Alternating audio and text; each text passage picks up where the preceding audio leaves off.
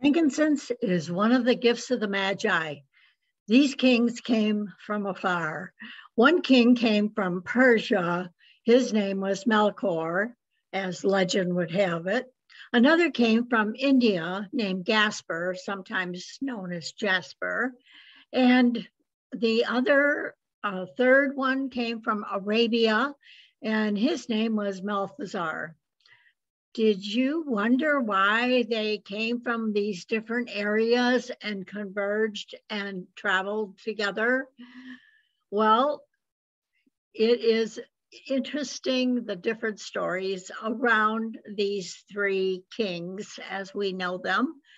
And I often wonder why they chose the gifts they chose. Hi, I'm Mary Bourne, traditional naturopath, and I love sharing natural remedies with people. Natural remedies have been around for hundreds, even thousands of years because they work, and they work on people and sometimes pets. Well, legend would have it, Balthazar, the Arabian king, actually hailed from Ethiopia, and he was one that brought frankincense. This herb is often used in meditation or worship. It was a favorite. It is a favorite in the perfume industry, and some believe that it is how Mary and Joseph used it. Living in a stable for that period of time must have been rough. And by the time the kings got there, I'm sure that having this beautiful scented incense was really accepted well. The gold that was given, legend has it that Mary and Joseph used it to pay for the stable and their trip returning home. And also myrrh is what is used in embalming. And we know that Christ was born to die on the cross and save us. So I love history and often throw in a little history when I present these classes. I hope you don't mind. So what do you understand about the Magi? We know that these kings followed the star and that they probably had some interest in astrology, looking at the skies. And of course, they must have had a great deal of curiosity. And I think curiosity leads to investigation or research, and that research leads to knowledge. So this herb has been used for centuries. It is one of the ancient Ayurvedic medicines, and it is the resin that comes from the trunk of the Boswellia tree. Now, this one is known as Boswellia serrata, but there are other Boswellia trees. And unfortunately, if these aren't harvested properly, these trees can die. And it takes a really, really long time for the tree to get to the point where you can scrape some of the bark and get the resin from it. Some of you have put up live Christmas trees, and you will notice that there's sap on your hands if you dig close to the trunk of the tree or get close to the limbs that may be leaking some of this resin. So this also is that type of a tree where it has that very sticky resin type. In fact, it has a lot of the chemistry that the pine tree has. And if you're interested in pine, I did a class not too long ago on pine and the advantages of using pine. The oil from this tree, the Boswellia tree, is, of course, known as frankincense. And it has been known to kill certain types of microbes like bacteria and fungi. It's commonly used in soaps and lotions and in perfumes. Now, just breathing this oil in helps somebody to release the anxiety and stress that may be building up.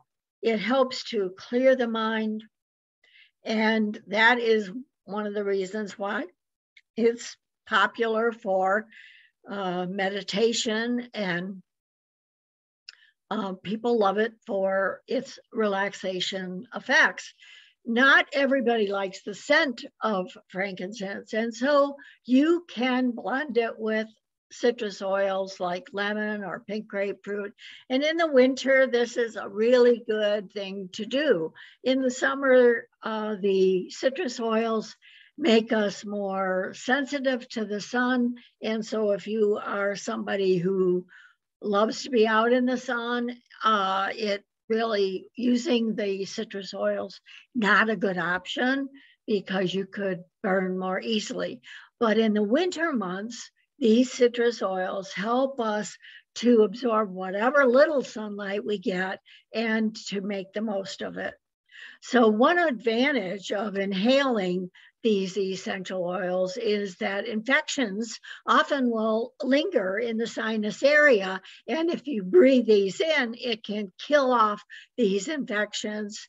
And if you catch it before it goes systemic, then you will probably save yourself a lot of time and misery in not getting the whole condition. So there are a lot of wonderful ways to use essential oils, and there is a link in the description below that will give you a 25% discount off your order. So make sure you use that. Let's talk a moment about inflammation, because inflammation is considered a bad thing. But in the early stages, in the acute phase of an injury, it is necessary. It's how the blood flows to the area and brings with it healing elements. And these are often particular cells that are geared to fight infection, to carry away injured or dead tissue. There's a repair nutrients that are brought into the area to help deal with repair of the tissue. So inflammation in the acute phase is a necessary part of healing. But when that inflammation is continuous and constant, then it needs calming. And oftentimes inflammation will go chronic like this when you don't eat properly, you don't drink enough water, the body's not hydrated properly. And that's when you can be helped with some targeted herbs. Now, I use the IF Relief Formula. A couple of years ago, I sprained my ankles. I stepped off of a very high mat and twisted my ankle and injured it really, really bad. And actually had to learn how to get places by crawling on my knees because both ankles were injured. One was worse than the other. And I used this formula. I used it quite frequently because the big thing with the pain like that is that you want to get on top of it. And so if you can take the product before the pain is full force, then you're going to accomplish a lot more and the inflammation will be reduced. I did a lot of topicals as well. I talk about comfrey. I've also done a video on that. I did comfrey compresses, and comfrey is known as bone knitter, and bone knitter actually helps with tissue healing. So exteriorly, I use that. Internally, I use the IF Relief. And I healed those ankles in half the time it would have.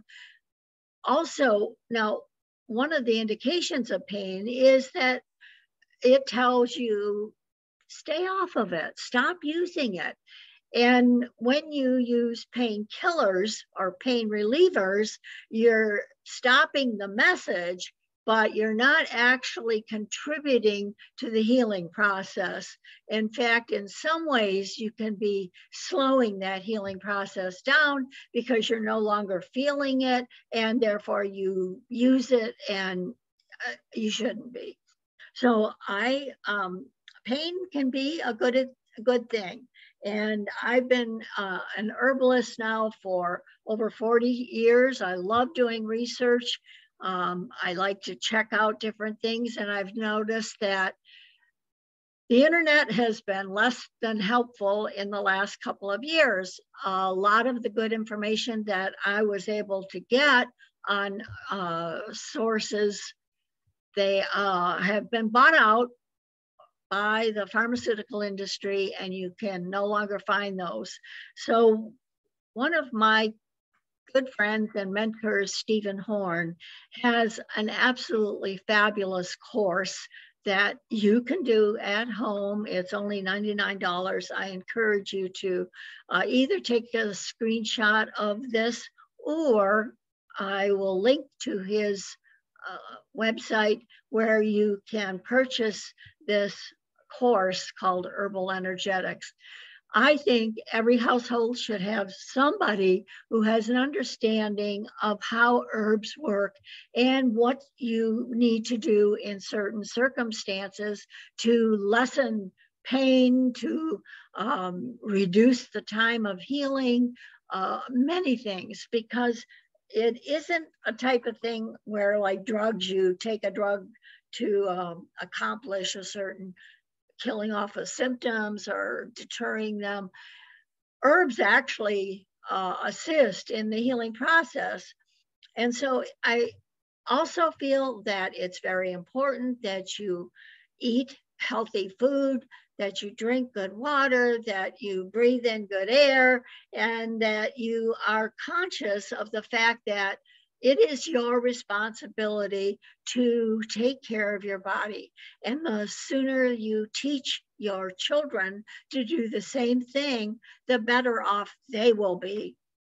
So my philosophy is that I would rather do something natural, take some herbs before I have to take drugs. I know a lot of things on the internet, they say, check with your doctor, but you have to understand, not only have doctors not been trained in nutrition, they certainly have not been trained in herbs. And so they're not going to know what's best for you. So I think it's important that you do your own research, get some books on herbs, and learn how your body works and understand the influence of different actions. The whole idea of taking herbs is to get the body back into balance. And so this is a great master class that you can take that is a little investment. And during the winter months, it's a great time. If you're a gardener, you're in your slow time right now. In February, you may start seed starting, but January is a good time to do some research and get involved with what you can do to support your own health and to support the health of others. So food is our medicine, but it can also be our downfall. And so I would like you to make sure that you're choosing nutritionally dense foods that contribute to good health. I hope you continue to have a blessed 2022, and that if you need any additional help, that you comment below. If you need specific help, then I would encourage you to email me, Dr. Mary at bornforhealth.com.